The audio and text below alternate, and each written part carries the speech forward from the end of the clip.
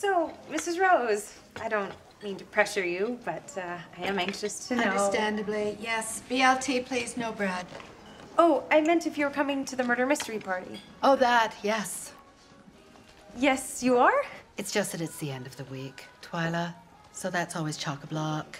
And then there are the kids. Well, both of them. David, Alexis.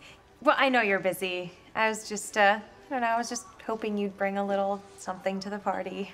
Touch of celebrity, perhaps. I was actually thinking bagel bites. Ah. Did I mention it was a potluck? Oh, you most certainly did not. Well, I would ask someone else. It's just that so far no one is coming. No one's coming to your party. Well, in fairness, the party is still a few hours away. And some people did say that if another thing that's supposed to happen doesn't happen, then they might be able to come. So that's good.